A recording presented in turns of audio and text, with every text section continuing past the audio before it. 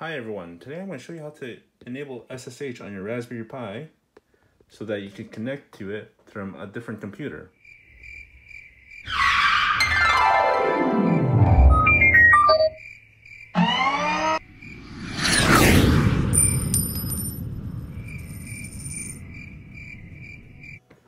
As you see today, my setup is a little bit different.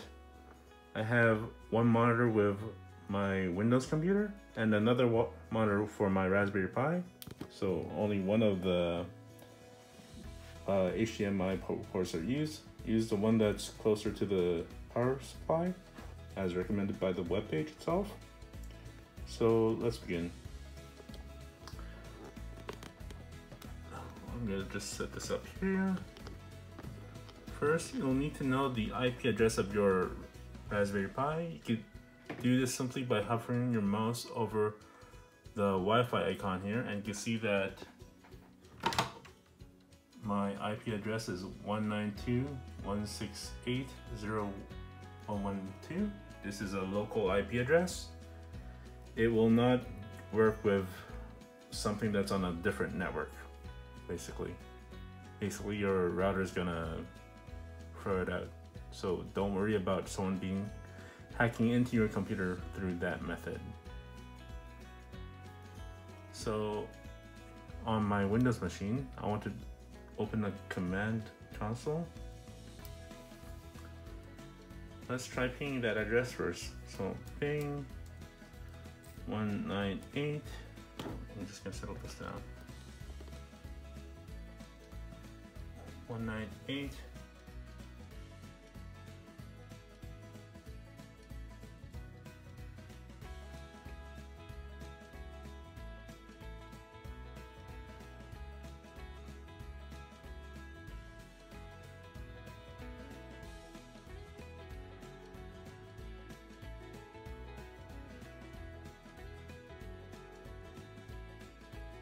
And -L to change the username to Pi, which is the username of my Raspberry Pi.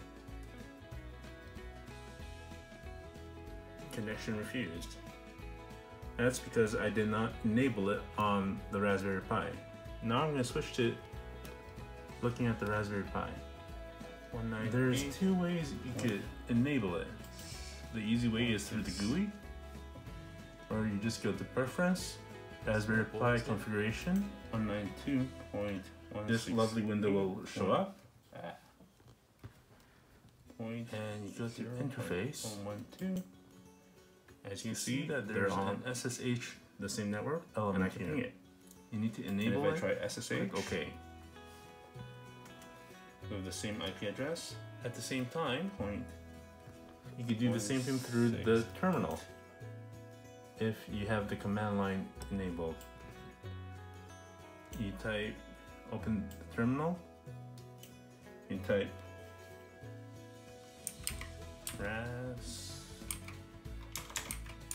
raspi-config.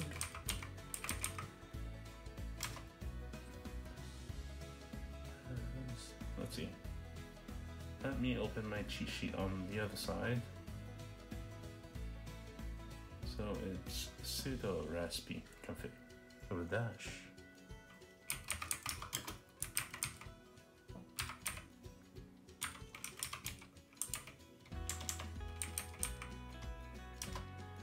And I'll open this user interface. Let's focus on it. On this user interface, we'll use the arrow keys to go into interface options, which is the same as the interface option here. Just gonna put them side by side, you can see.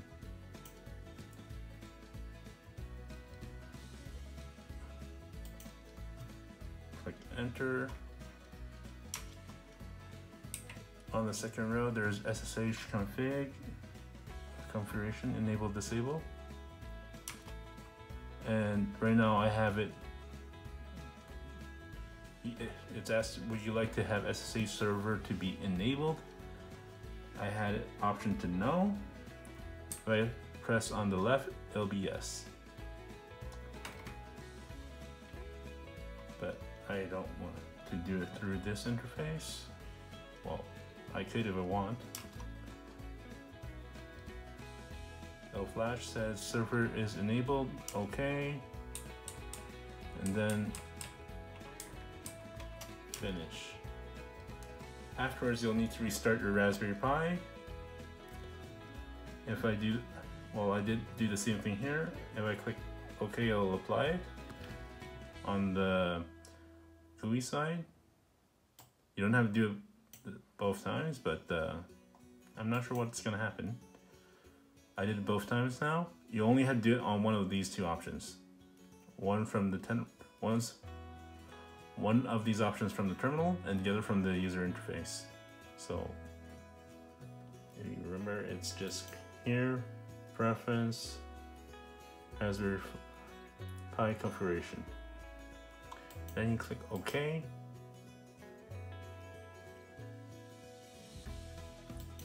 I'm not sure why it didn't ask me to restart, but you'll need to restart. That's the wrong one. So log out, restart. It's rebooting.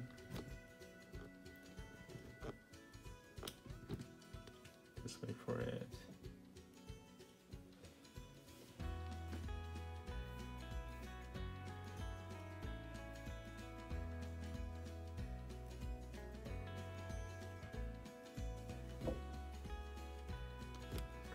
Loading.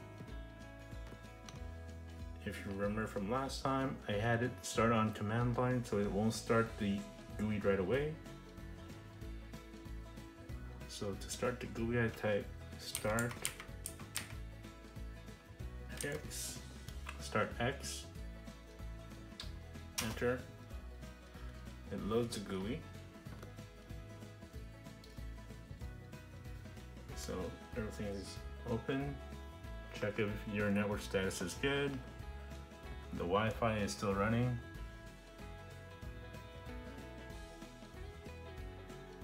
The IP address is usually going to stay the same. If it changes, you'll need to use the new IP address.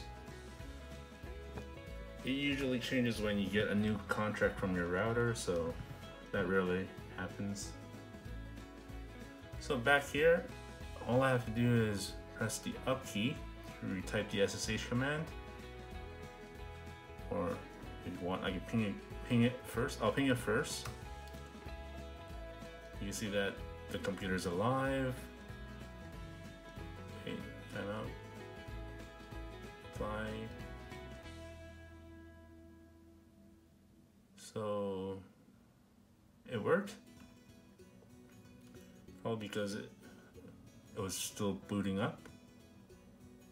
So the second time, first time again, which is kind of weird, but I'll just say it works. Then the SSH command, which is SSH 192.168.0.112-L pi. Enter.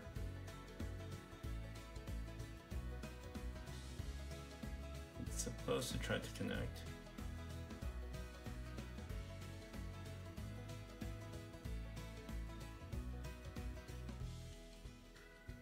It's taking a while.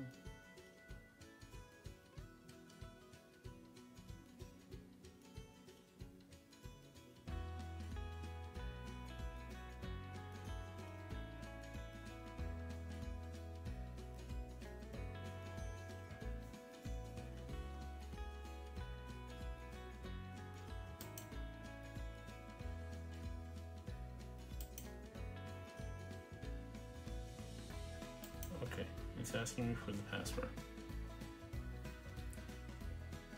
By the way, I wasn't cheating or anything, I'm just checking if it was properly set when it restarted. So, no cheating there.